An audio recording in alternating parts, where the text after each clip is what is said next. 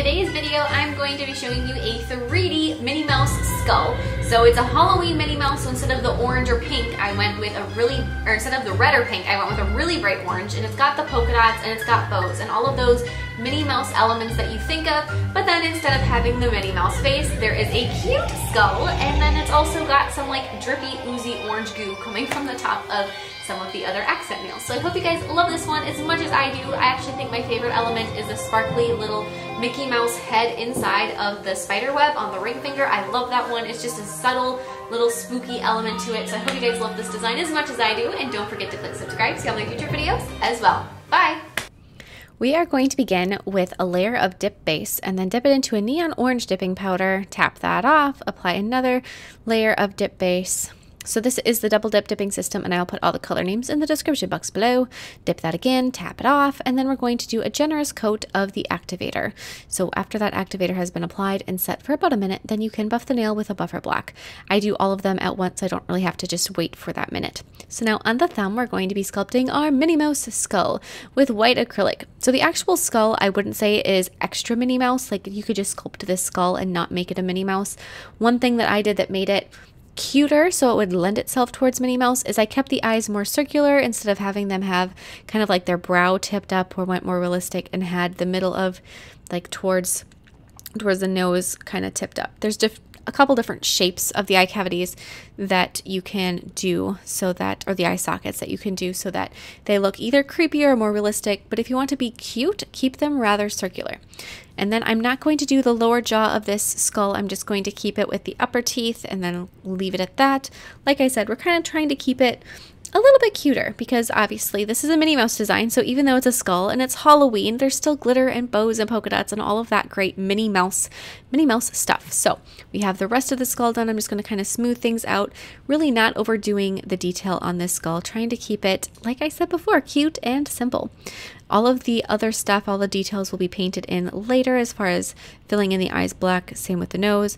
We're just going to try to kind of work in the basics here and just use white acrylic. One thing I like about sculpting with white acrylic is that it's really easy to work with. White's one of those basic colors that a lot of companies will get right because it's one that, back in the era of pink and whites when they were all the rage, you had to have a really workable, really controllable white acrylic, and that technology that they created to have the right pigment to acrylic powder ratio hasn't gone away. So white acrylic, if you are going to sculpt something new or try something out, it's one that just typically tends to be easier to manipulate. So we're going to be, after the last thing we're going to do with our white acrylic is sculpt the little teethies on the bottom of the skull. I did not leave them or sculpt them in before because I want to do individual teeth. So we're just going to do that really quick with that white acrylic, filling them in from side to side. If there's anything else at this point you want to add to your skull, obviously go ahead and do that. But if you are happy with it, we're going to make our little Minnie Mouse ears with 2 circles of black acrylic on a nail form backing. So try to keep in mind how big you made each bead so that after you do the first one and you go through to pick up another bead to sculpt the other ear, you get it about the same size. One thing I like to do is really pay attention to how much monomer I put in my brush and how much time I dip into my black powder. So have sort of a regimen you follow, and then as long as you stick to your tempo, then you know that your beads will be somewhat close or quite close to the same size. After they have set up, you can glue those black circles onto your nail, just like the skull was Minnie Mouse's face. Kind of put them at the 10 and 2 positions, almost like, if you're driving a car. So we're just going to glue those around the cranium of the skull, hold them in place till that glue grabs, and then once that's done, you may want to flip them over to the back and stick a little bit of clear acrylic underneath so that those ears are not going anywhere. Once that's done, we're going to detail our face with some black acrylic paint. I'm going to be adding the Minnie Mouse hairline, so it's almost like a heart shape, and then going down just sort of the little cut in above her smile I'm going to do so it rests right on top of the cheekbones, and then paint in that area all the way around. That's the area that's going to end up glittery, so if you miss a spot or the paint is, maybe not as pigmented as you may want it, that's okay because it's going to get covered up with black glitter anyways. So just get kind of a base idea down of what you want for that area. You're also going to want to fill in her nasal cavity and her eye sockets with black paint. Don't worry about it being super realistic. Again, very cute. So for the the nasal cavity. Usually I don't necessarily make them perfectly even, make them a little creepier. This time I'm pretty much making it a standard heart. Filling in the eyes. If you want to take this whole Minnie Mouse vibe one step further, you can give your eye socket some eyelashes. I went back and forth on whether or not I wanted to do that because while I think it does add to the Minnie Mouse feel and make it just a little bit cuter, it also, your eyelashes aren't attached to your eye socket, and the realistic person in me had a little bit of a hard time doing that. So we're going to go through, do a little bits of outlines here. If you want to do some highlighting with white paint, you certainly can do that as well, especially on the teeth, just to kind of brighten those up a little bit. I think that helps, but also around the cheekbones, around the eye sockets, those areas you can do. I did eventually give in and add the eyelashes as well. Once you are happy with that, we're going to apply a layer of gel sealer over the background, so over all of that nice bright orange, and then you can put that into your lamp to fully cure. Make sure that there is no stickiness left. If you are using a top coat that has an inhibition layer that you need to cleanse it very, very well. Apply a layer of matte top coat over the skull, let that dry completely, and then apply another layer of your gel top coat over the ears and over that area around her face that I said we were going to make glittery. So that's the point of her hairline down around the side and just right above those cheekbones. So that area of Minnie Mouse's face that is like the back of her head when you're looking at her in the front, all of that we're going to make glittery because we want this nail, while Halloweeny and while cutesy and Minnie Mouse, there's no reason not to make it a glitter bomb too. Before you cure this, we're going to sprinkle the wet gel with a fine black glitter. I would recommend choosing a black glitter that is really, really fine, very not like big or chunky or like a mix, so that it fits in those nice little skinny hairline areas really, really well and doesn't disrupt the lines. Once you're done with that, you can brush off the extra glitter after it's been cured, and now in a nail form backing, we can sculpt a little 3D neon orange bow, and this is the same color as the background. If you wanted to switch it up, a purple or a green would be lovely. But then after you have the petal shape done and it's starting to cure, you can fold it in half and then just sort of bend the bow a little bit. You can leave it perfectly folded in half with the line, the air going all the way through, so it's just a loop. I personally think they look a little bit cuter if it's almost like the ribbon is flopping over on itself slightly. So after you fold it, just kind of, you know, mess around with the shape of the bow. Put the two halves together, add a touch of acrylic right to the middle so that they don't separate when you go to add the middle piece, and then sculpt a skinny little strip of that same orange acrylic next to it. Let that cure just enough where you can pick it up. Once it has reached that point, you know, for my 3D acrylic monomer, it's maybe 30 seconds at a maximum. But once you kind of reach the point where you can slide your brush underneath it, pick it up and wrap it around the center of your bow. Once that is done and it's all been cured, then you can glue that to your lamp right above the area. So right between the ears, right above the face. And then using some black acrylic paint again, we're going to be doing some details on our little bow. So the one thing, like I said, if you wanted to switch it up and do a different color, that would help the bow show up, and you may not want to do any painting on it. If you do make the bow the exact same color as the background, which keeps with a monochromatic look to this, which is why I went with it, then you do have to add some black outlines, something to the bow so that it stands out. So I outlined just the very edges of the ribbon, and then I went back through and I added some polka dots. As long as you do something like that, it shows up from the background. It isn't glossy like the background. It's going to be matte, and all of that stuff makes it so that you don't really have to worry about it disappearing into the background. It still looks like it's a bow. You can see it. So once you're finished painting it, you do need to apply a layer of matte top coat, so that's going to protect your acrylic paint.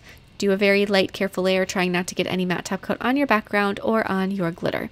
Now on the ring nail, we're going to do a simple spider web across the tip, almost as if it were a French tip. So envision the smile line and then end the lines of your web, these first lines of your web, right where they would kiss that smile line, and then take and do the little interlocking, or, you know, the connecting lines of your web. So we're going to swipe those up. And try to keep your web symmetrical from side to side, so that if you're looking at it down the middle, all the lines to the left of the middle line, all the lines to the right of the middle line are about even. Obviously, you're a human. It's not going to be, you know, flawless, and that's fine. Nobody's going to, you know, come and say anything, and nobody else will notice it but you, probably. The thing is just the more symmetrical it can be, the more it just kind of lends itself to that Disney cutesy perfection that's out there. And so normally with spider webs, I try to say not to be symmetrical. Don't try to be too perfect because it looks more natural. But there's really very little that's natural looking about Disney. So if you wanted to have a Disney vibe, try to keep it as precise as possible. And then using a dotting tool, we're going to add just a little tiny Mickey Mouse head silhouette inside the web. Once all of that's done, we can apply a layer of gel top coat over our webby nail and cure. Now we're going to sculpt a 3D bow with black acrylic this time, again on a nail form backing. This one is going to be slightly larger than the first one we sculpted with the orange, so just bear that in mind as you're picking up your beads on how big to make them. So make it that nice, pretty petal shape. After it has begun to cure, fold it in half just like before, point to point, and then again just kind of mess with it a little bit so that it has just a little different than a perfectly straight shape. I don't want them to be a triangle. I like my bows to have almost like a paper airplane type shape, if that makes sense, if you look at just the silhouette. So we're going to do this yet again. Repeat for the second half of your bow. Press the sides in, slide your brush underneath, pick it up, fold it in half. If you have any questions about making 3D bows, I have a live class dedicated to making them. It's completely free. If you've missed any of my live classes in the past, they're all fantastic and I highly recommend checking them out. But I do have one that is specific to 3D bows that go through things in live. It's live class in real time. Everything is done. I go through so many tips and tricks for making them, and I can include a link to that in the description box below if you missed it or if you're curious and want to watch it again. So after we've got the two sides of the bow set next to each other, add another little strip of the same color, the black acrylic, to the middle, slide your brush underneath, pick it up, wrap it around the center, voila! Once that is done, you can very gently buff the top coat in the middle of the upper area of the nail. Put some nail glue right in that scratched up spot. Set your bow down, hold it there until the glue grabs, which probably will not take all of that long.